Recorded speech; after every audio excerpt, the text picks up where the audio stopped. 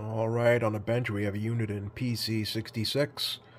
And I thought I'd do a video on this because you don't really see too many of these online. Not that they're a super rare radio, but you just don't really see too many of them. But you can compare this to a PC 68 or a Cobra 25, but this is just a better made, better quality parts that goes into this this version.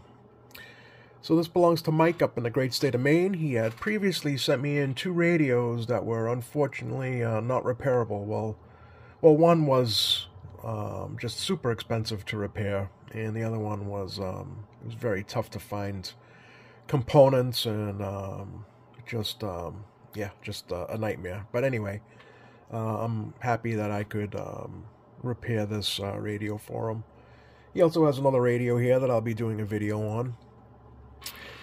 But to get back to this PC66, you can see that it's kind of seen better days cosmetically. I got a layer of like dust. Some, yeah, just the chrome is a little discolored. Got a couple of spot or two here and there, but I think the majority of that will come out with a good cleaning and polishing. He also mailed in this front decal for the radio, which is going to help make the radio look a little bit better. And he also wants that mic wired to it, which this is a 4-pin. Unless somebody wired this up to another 4-pin, this should be that should be wired up to this Uniden. But yeah, I mean, it seems to the controls are very, very stiff. So we'll have to clean those up. I don't know if it transmits or receives yet, but yeah, these are really, they really need to be worked back and forth. Meters stuck, obviously, and the channel display is missing some segments. So I don't know if that's actually the display that's going bad, or if it's the actual channel selector. So we'll see. This rotary switch here, yeah. But yeah, let's get this on. See if it actually receives and transmits first before we go any farther. But this here is getting a full service. It's going to get a recap, alignment, all the switches cleaned, a physical cleaning. Yeah, so the works for this one. And it's he wants to make this into a good talking radio, according to his note here. And you can really make these into, these are really good AM radios. And you can really make these things a good talking radio. You know, they're no slouch on receive either. So, you know, in a nice small package. So, yeah, I like these radios. Let's get to it. Alright, so the mic, the pinout is the same as the radio. So, let's see what we got for a carrier, and see what we got for PEP. Alright. Yeah, it's a little high.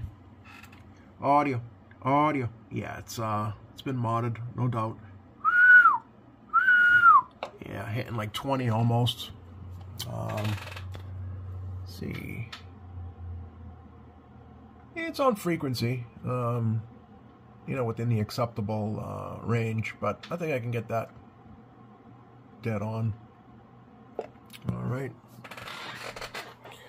So that's that for transmit. Definitely, I'm sure when I open this up, something's either going to be clipped or missing, or probably cranked up, turned up all the way. Hopefully it's just the latter of the things, and I don't have to go putting in any parts into this components. But we'll see what happens when we open this thing up. Let's do a receive. Alright, it is receiving. That is an S9. Obviously, we can't see if the meter is working because it is stuck, but that is an S9. It is receiving, so that's a good thing. But what I'd like to do is go back to transmit and put this on the scope and see what's going on the scope before we actually open this up, see how bad it actually is. All right, let me get this back on the dummy load. Stand by. All right, let's check out this waveform here.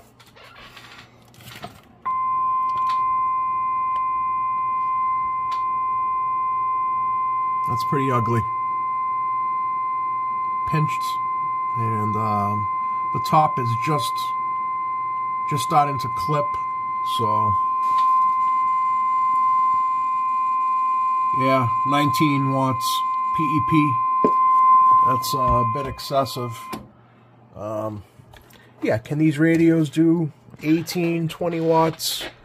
PEP, yeah, with the right final, and even then you're still pushing it. Yeah, you're gonna get yourself an ugly waveform on transmit.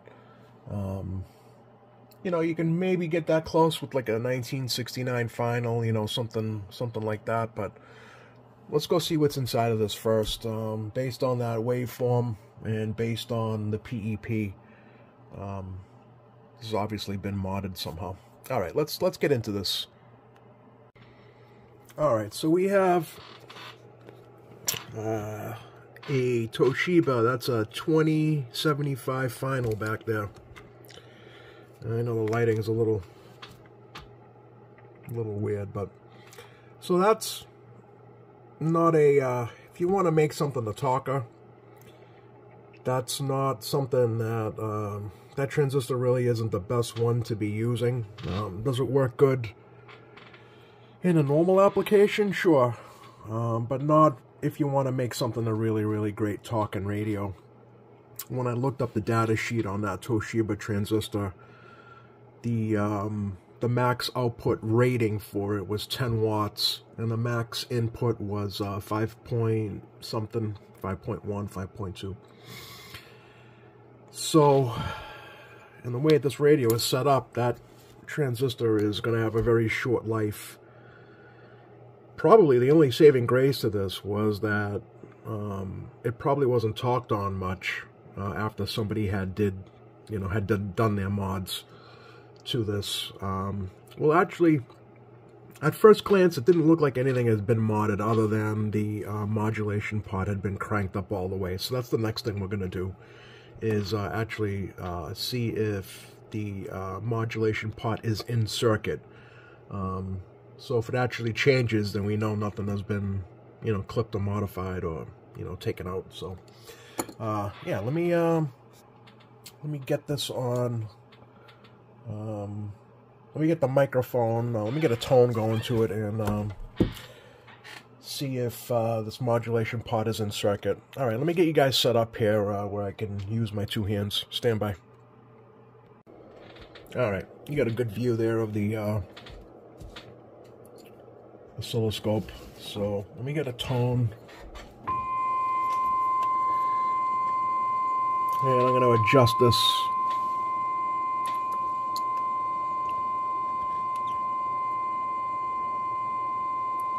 Alright, there we go. That's more like it. I'd say that's 100 right there. So that's good. Nothing has been clipped or modified or missing or whatever, so that's good. So now what I can do is, well, I'll see if the customer wants to upgrade that final to like a 1969, which is something I would do if I wanted a good talking radio. And I'm sure he's probably going to want to do that. But other than that, I'm going to get this thing recapped. I'll email the customer and see if he wants to do that final upgrade. And yeah, I think we're gonna have a good talking radio at the end of this. And not only that, a good listening radio as well.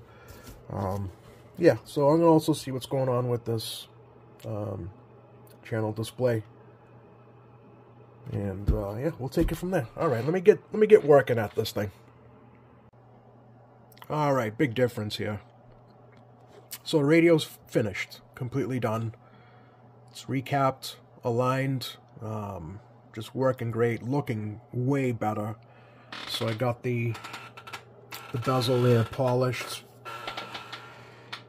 It's not perfect. On the top side there, you got a spot. That is unfortunate, but you know, whatever, it is what it is. Got the buttons polished, got the knobs polished, so it's yeah, they're looking good. Whole radio's looking good.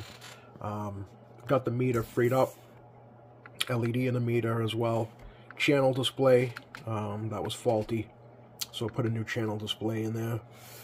Yeah, cleaned up the potentiometers, and this thing is ready to go. But it's the customer wanted a good talking radio, and let me tell you, he's got one here.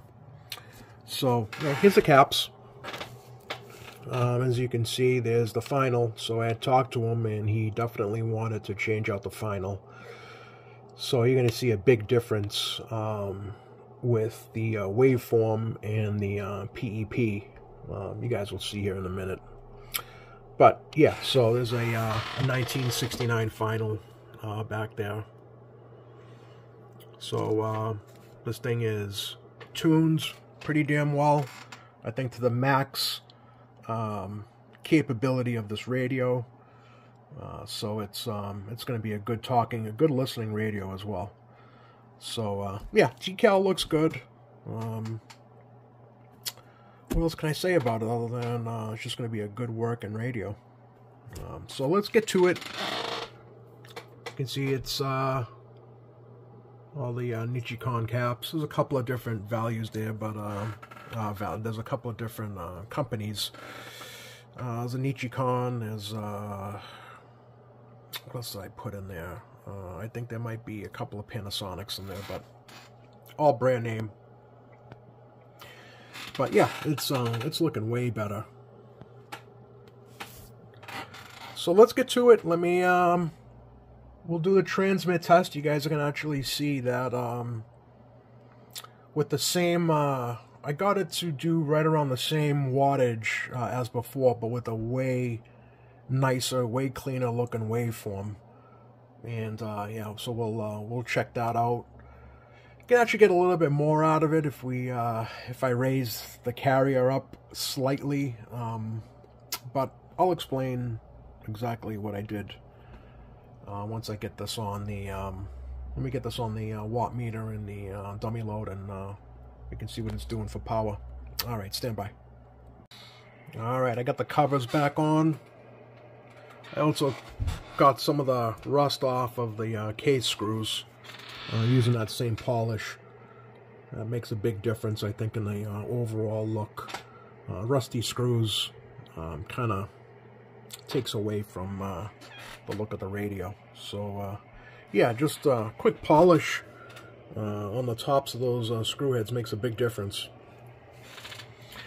But let's check out our transmit. So, alright, we got that right on. Okay. So now,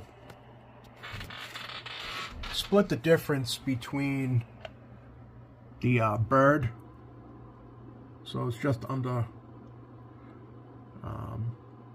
just a little bit over 4. And there it's like 4 3/4, almost 5. That's your dead key. That's the carrier. All right. So now let's look at the waveform on the scope here.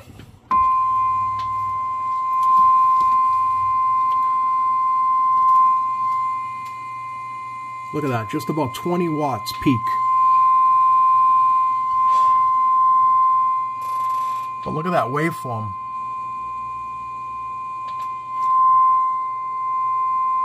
Alright.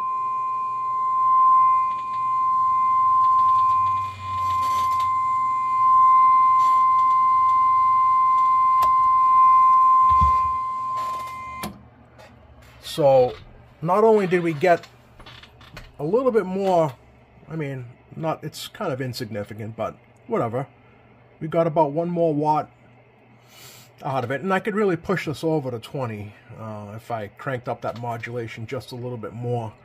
But in order to maintain a good waveform, maintain good peak, PEP power. Just shy of 20 was where this radio likes to be with that final. So not only did we get a little bit more power out of this radio, but it's going to sound perfect. That waveform is perfect, and that's what's super important with having a good talking radio that's going to sound great on the other end. And I guarantee once I get this on that monitor radio right there, we're going to hear a good solid radio.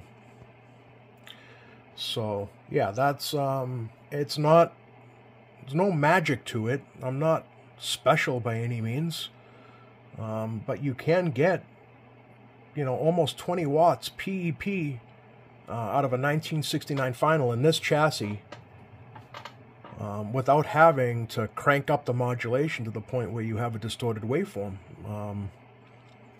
This isn't trickery. I'm not tricking anybody. I'm not, what you see is what you get, honestly.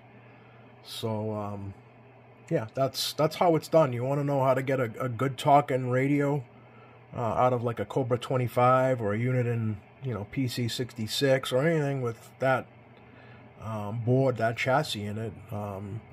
Get yourself a 1969 final, set it up properly, and you're going to have yourself a good talking radio. No doubt about it. And that's without clipping anything. That's without cranking up the modulation pot. That's without bypassing the AMC circuit, all that stuff that people normally do to get, 20 watts out of this particular radio. So that's how it's done. Again, nothing special. Just do your alignment, take your time, adjust everything properly, go back, do it 2-3 times, squeeze out as much as you can, and these are the results you get. You're going to get yourself a good talking radio. Just about 20 watts peak with a good waveform on the oscilloscope. It's you can do it. You can do it. So, all right, enough said with the transmit. Let's get to the receive sensitivity, and then we'll do our normal tests. We'll see how it sounds on the monitor radio, and we'll see if Skip's coming in. All right, stand by. All right, we're on channel 19, obviously. S9.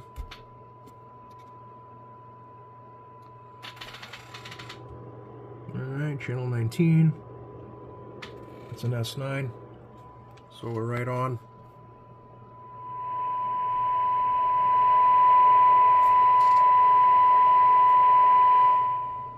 All right, let's see what it's doing for sensitivity. Okay.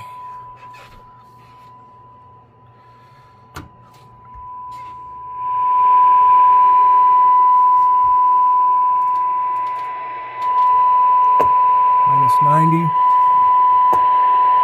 It's minus 100. Minus 110. Minus 111. 112.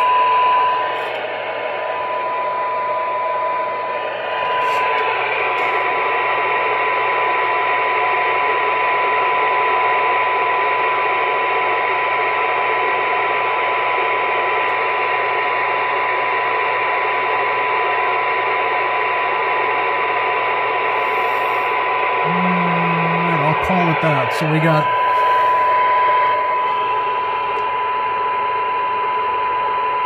minus, I'd call it almost 112, minus 112.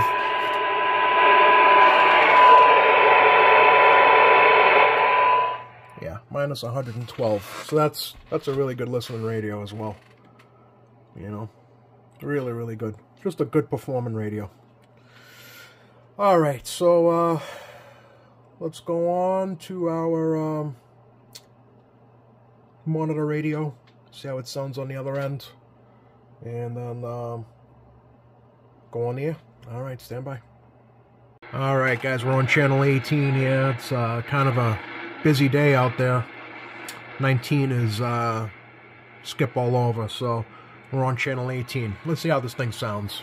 Let's make sure everything is... Alright, we're good.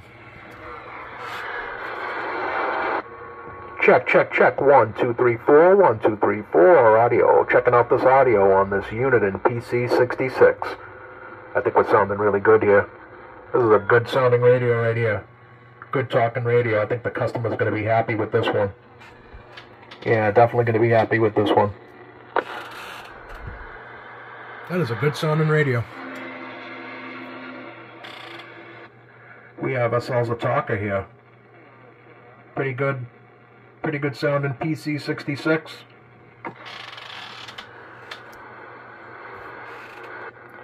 Testing out this Uniden PC 66 with a static microphone. Yeah, sounding really good. Sounding really good. This is one of the better sounding AM radios that I've put together, I guess.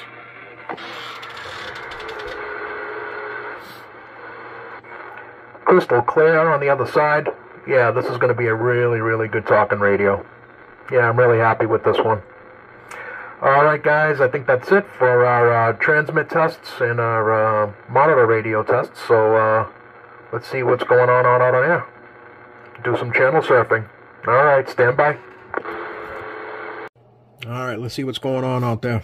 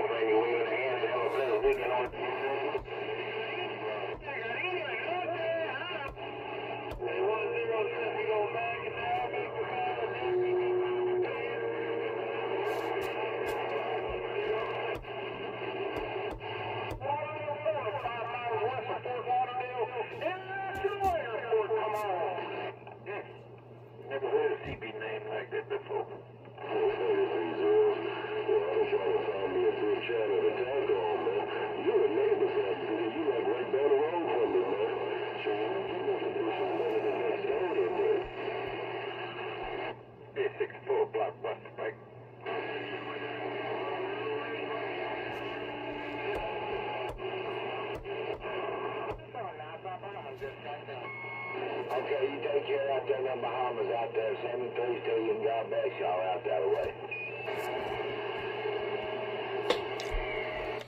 320 Boston, Massachusetts, waving. 320 Boston, Massachusetts, waving.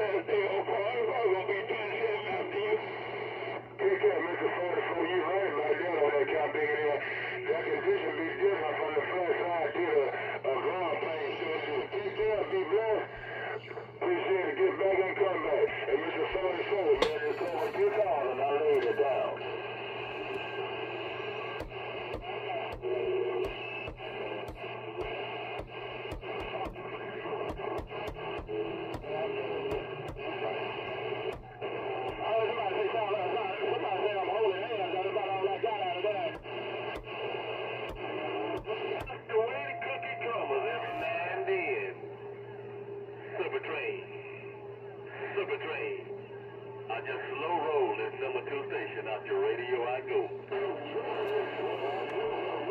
Alright guys, I think I'm going to end it here. So, there you have it. Uniden PC 66. Sounding good. Thanks for watching.